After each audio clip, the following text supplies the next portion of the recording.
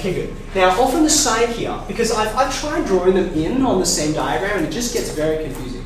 Off on the side here, I'm going to draw two force resolution diagrams, one which corresponds to AP and one which corresponds to BP. Okay? And then, much like we did with projectile motion, I'm going to work out what's the horizontal, what's the vertical component. Okay, so here's what it looks like. This is under part B now. Okay, so I'm resolving the force. Let's do AP first, okay, because I know more about AP.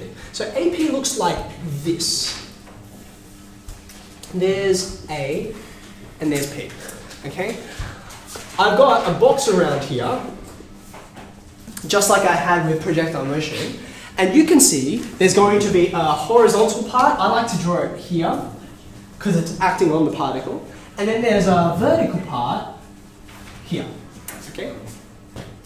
Now, I know that this angle up in the corner is 30 degrees. So because this is AP over here, this is the tension in the string, right?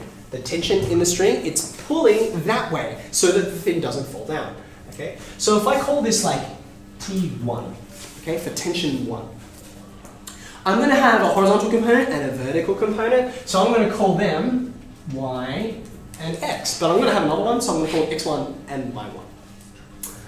Okay, so how am I going to work out what each of these parts is, knowing that that's 30 degrees? What am I going to do? Sine. Okay, so I'm going to use sine and cos. If you remember, for vertical things, if you have a look here, in this top triangle, right, sine 30 is going to be opposite on hypotenuse, right? Y1 on T1. So just rearranging, this is going to be T1 times sine 30, which is a half, right? So this is actually just a half T1. Does that make sense? Okay, that's fine. What about what's happening on the bottom?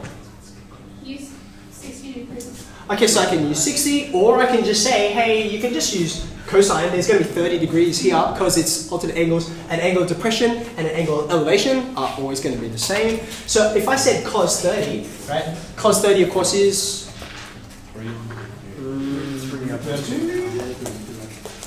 so there you go. Now keep in mind, I don't know what T1 is. I don't know how much tension is pulling along there. I'm going to find that out later. Okay? But all I'm doing is trying to separate out the different parts, the vertical and the horizontal. Can you do the same thing for the other string? Can you do it for BP? Well, why don't you try, and then we'll see what kind of a picture that we get together. Okay?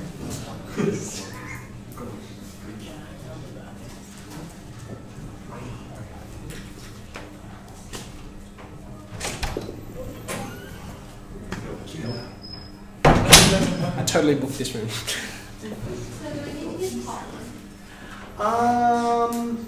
We will use part one. For this one? You can if you want. Okay. You'll do it sooner or later, so you can if you like.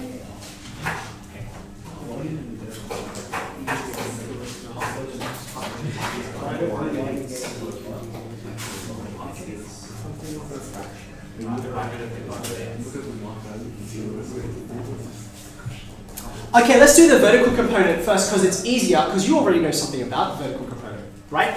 In exactly the same way as I did before, this vertical component is going to be T1 sine whatever, yeah? So here I'm going to get T2 sine alpha, which of course is 3/4. So far so good?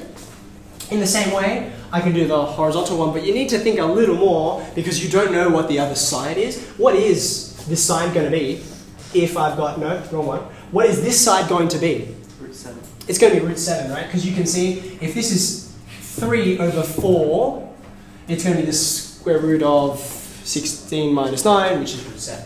Okay, so if that's root 7 over there, right, this is going to give you root 7 on 4 times whatever force is going off in that angled direction.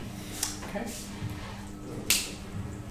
Okay, so you can see I've got forces going this way, I've got forces going upwards, 2 of them, this one and this one, and then I've got forces going that way, right? 2 of them going in opposite directions. And remember the particle is still. Okay? So now I'm ready to do part C. I've got a whole lot of information here. You need to put it together back with Newton's first law, right? That because this thing is not moving, that means that the net force is 0. All of your horizontal bits are balanced, and all of your vertical bits, 1, 2, and 3, are also balanced. Does that make sense? You can say it in a couple of different ways. I prefer to go back to the definition of net force 0. So I'm going to say, should we do horizontal vertical first? Which did I do before? I did horizontal first because there's less of it. Wait, so have we already done B? Yep.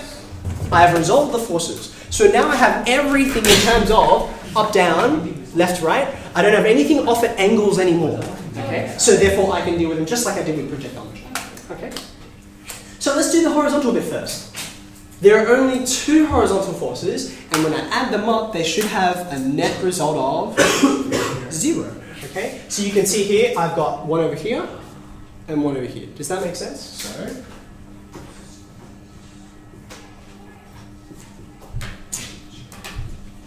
okay. You happy with that? Now, I could use that as my equation, but I happen to know, like, look at where I'm going. You see, I'm going to have to find both of these tensions, T1 and T2. So I've got 2 variables here in one equation. I'm going to have to produce another equation out of the vertical forces, right? So since I know I'm heading towards solving simultaneously, rather than leave this equation in this messy form, I'm going to prepare it for the next step, right? Now, for simultaneous equations, we know 2 main strategies for how to solve simultaneous equations. What are they? Substitution and elimination. Now just think for a second, we haven't even written the second equation yet, but which do you think, just looking at these numbers, which do you think is more likely to be useful? I think substitution is going to be more useful. Elimination, remember the way it works is, I've got a pair of coefficients here and another pair of coefficients here, and I just need to fiddle with them to make them the same. I don't want to fiddle with these guys, they look disgusting. So I might as well put in a little bit of extra work. Let's make T1 the subject. Can you make T1 the subject for me?